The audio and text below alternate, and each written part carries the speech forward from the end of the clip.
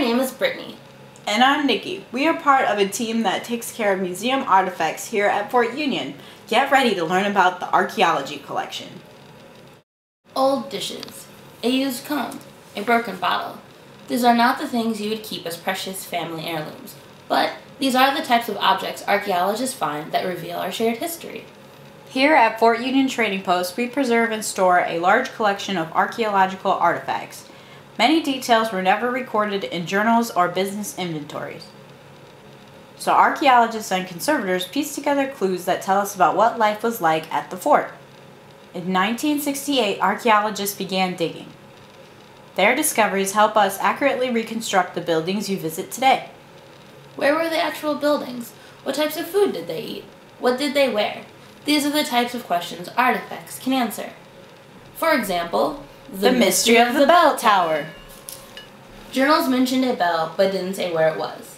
No one could find evidence of its original location until a researcher found this 1851 drawing by Rudolf Kurz.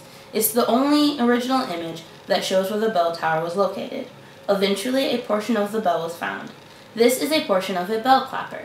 A bell clapper is the device inside of a bell that makes a chime as it strikes. The existence of a bell clapper helps to prove there was a large bell here. So where was the bell? Behind the bourgeois house. If you are wondering what types of food were served at mealtime, wonder no longer. Archaeologists found thousands of broken animal bones.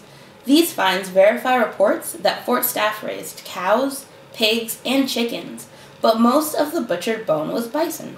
Besides hunting bison, men ventured further from the fort to hunt grizzly bears. We know that they hunted grizzly bears for more than meat because their teeth and bones were made into ornaments or jewelry. Archaeologists uncovered this grizzly claw necklace. Bear claw necklaces were symbols of honor worn by chiefs or elders of the Plains tribes. A man who killed a grizzly bear was viewed as a powerful warrior. Ornaments were made of materials besides bone. At first, conservators were puzzled while examining this box of ceramic fragments.